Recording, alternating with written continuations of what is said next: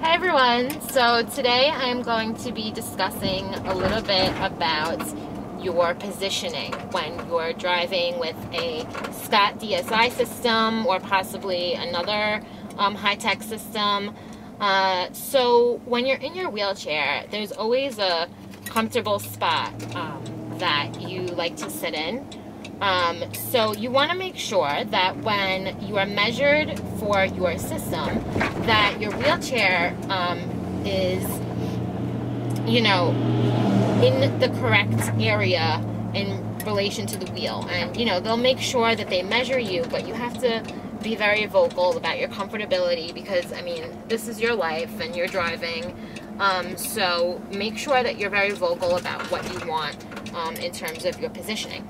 So for me, I actually recently got a new wheelchair and I had to get repositioned, and I have a little bit of a regret because the man who did the lock system over again said that he didn't have to move the system and my wheelchair was going to fit just fine, which at the time I thought it felt fine, but it doesn't really feel, that great. So, over the course of the next few months, I'm still seeing if I, really need to go back and get it redone. But today I feel like I'm a little bit close to my wheel. So because of that, I'm going to be driving a little more carefully. But you really can't control these things, and you can try your best to position yourself properly in the morning with whoever, is positioning you, or if you position yourself. But at the end of the day, until you get in the driver's seat, you won't really be able to tell, what you feel like. So make sure that you drive cautiously when you don't feel extremely comfortable in your seating. By driving cautiously, I mean first driving slowly. So right now I'm in a 30 mile per hour area. I think I'm going 25 or 22, something like that. And the other thing that you would want to do is just stay back. So right now there's no one in front of me, but if there were someone in front of me, I would want to keep my car a little bit behind, just in case they decided to make a short stop. I would be able to stop before I were to hit their car. So right now I'm pulling into a park.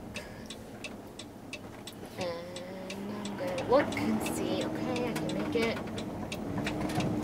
And I'm going to park. Make a little bit of a wide turn here, and there's someone here because central vacuum system. Advertisement. Central vacuum system.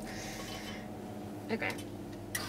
So now I'm going to put the car in park. Now, the other issue here is, when this particular system, you have to pull the wheel back to put the brake on, and then you have to put your car in shift. Now, not put your car in shift, put your car in park. You have to shift your car. So, the buttons for all that is on the front of the wheel, but it's also on the side over there.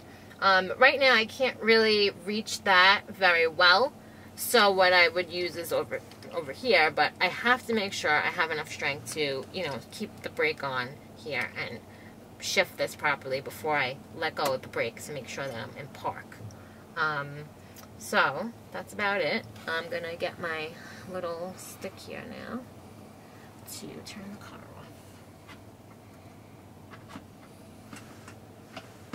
So I have, different ways to do things.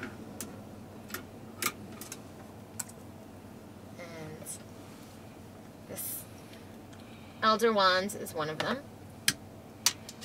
So, I couldn't use it for the shift at the moment because I had to hold the wheel, but it's fine. So now I'll use this button here to back out of the lock system.